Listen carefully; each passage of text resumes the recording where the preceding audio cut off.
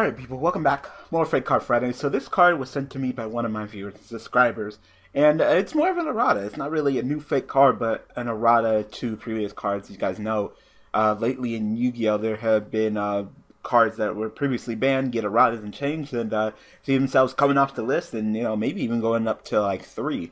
So this person, one of my favorite subscribers, decided to go ahead and create an errata version of Graceful Charity. So I'm going to go ahead and look at it, determine, yeah, with this, Graceful Charity can come back, or any other possibilities. Because, sometimes, especially with some of these erratas, you hit the card way too hard to the point where it's not even playable and turns to shit, like Sinister Serpent. So, you got to find a good balance, and we're going to go ahead and look at this card and determine if this card is a good balance. This is like, yes, if Graceful Charity got an errata, this is totally fine to come back in the game. What it could have come back in the game, and what to. So, Graceful Charity.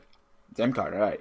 So, the errata has changed. It seems like the context has changed a lot. Like, I must say that when reading it right now, it's like it's a lot changed. That it would be to the point where it probably wouldn't be an errata, but more of an entirely different card. But we'll go ahead and think of it in comparison. So, during your main phase 1, all right, draw 3 cards, then banish 2 spell cards in your hand. All right, so. I don't, from what I see, I don't see anything that's really restricting you from playing the card. And, I mean, like I said, how do you keep that in check? Like, what happens if you don't have 2 spell cards to banish? Like, that definitely needs to be, just in case. Similar to Allure of Darkness, you draw 2, you banish a dark. If you don't have a dark, send all your hands to the graveyard. With this card, the way that it's worded and the way that it's being resolved, you need to have some kind of punishment, because it's not reinforcing the fact that there's nothing that happens if you have no 2 spell cards, Like, what happens? I play it, I draw 3, but I don't have 2 spell cards to banish. What happens? Do I just draw 3 and nothing happens? Or do I lose my entire hand? What happens after that? What happens? What's the punishment for not being able to banish 2 spell cards? So, instead of just discarding 2 cards, draw 3, discard 2, even out, you draw 3 and banish 2 spell cards. You still even out, but instead of just discarding whatever, you gotta banish 2 spell cards. Alright, but this card's not done. You must end your turn when this card resolves. So, you play Graceful Charity, you draw 3, you banish 2, and then your turn immediately ends. And of course you have to play it in your main phase 1, but at least it's not the start of your main phase 1, so you can go ahead and, normal summon, get a search, or, set some background, do whatever. But this card has to be played in your main phase 1, and then your turn immediately ends. So no battle phase, no main phase 2, but you still get to conduct your main phase, not like at the start of your main phase. That'd be a little crazy. But yeah, your turn just immediately ends, which is just so. It's looking kind of crappy. It really is. All right. You cannot activate card effects until the end of your next turn. This is really difficult to read. Like I get it. It's probably maybe their first Yu-Gi-Oh card, but still, this is just like really difficult to read. The card text is all over the place. Like, maybe I'll probably clean it up in the description, but yeah, I'm just sitting here trying to just read and get a grasp of what they're trying to get across. You cannot activate card effects until the end of your next turn. You can only activate 1 Graceful Charity per duel. I mean, okay, so I play it. My turn ends, and then I can't activate card effects until the end of my next turn, which would be the second turn, right? Unless I'm reading it wrong. Until the end of your next turn. This is the current turn. Next turn is my next turn.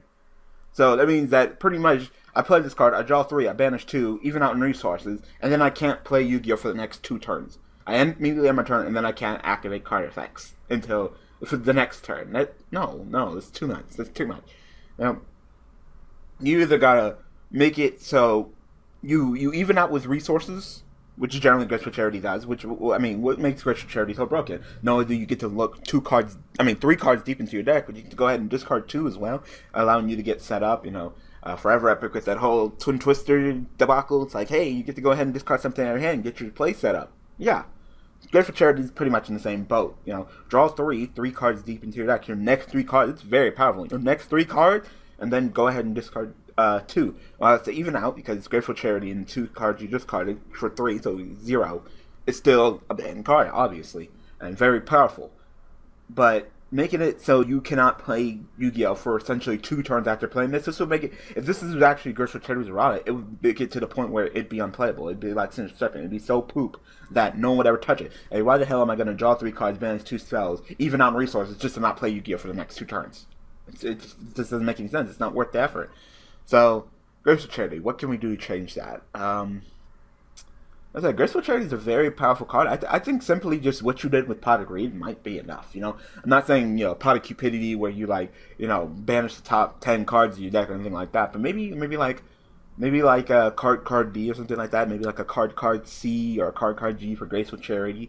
You summon it the start of your main phase 1. You tribute it. You draw 3, discard 2, and then your turn ends. You know, that's the basic extent that I could probably see for Graceful Charity. Is it still Graceful Charity? Yes. Do you still even out like Graceful Charity? Yes. But at least you can't just get 3 cards deeper into your deck and then proceed to go off that turn through your whatever you discarded and whatever. So I think that might be the extent of, you know, Errata for, or done for Graceful Charity. It'd be a whole different monster. Like I said, it wouldn't be Graceful Charity, but this is just a little bit too much. So I'm definitely going to give this a no, because oh my god, no one would ever play this card ever. It just hurts too much. Like in the time that you played Graceful Charity, you got 2 turns of nothing. You're probably gonna get the shit kicked out of you. Like your turn immediately ends, and then you cannot activate card effects until the end of your next turn. Nah. That includes your back row too. Like nah, you can't even activate none of that till the end of your next turn. That's just a little bit too much. So I have to give that a no on this. But it was a fine attempt. You know, continue creating fake cards and. You know, if I see anything that I like on the fake cards that you create, I will go ahead and take the time to review them. Because Fake Card Friday doesn't just involve me looking for fake cards. You know, you guys can go ahead and send me fake cards too. And I will go ahead and take the time to look at them if I deem them worthy. I mean, it seems like kind of an actualist thing, but, you know, in the end, I'm trying to keep you guys entertained with your Fake Card Friday. If a card is either too balanced or too bland, then I, you know, probably won't give it the time of day.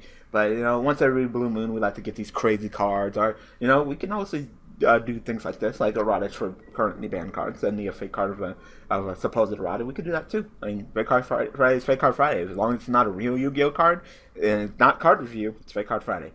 So anyway, I hope that you guys enjoyed. Tell me what you guys think about this card and this Errata of Graceful Charity, and what do you guys think? What would it take to Errata Graceful Charity to allow it to come back into the game? And you know, in that case, how many would be able to come to with that Errata? So thanks for watching the close support, and I will see you guys next Friday with another fake card to look at. Thanks for watching.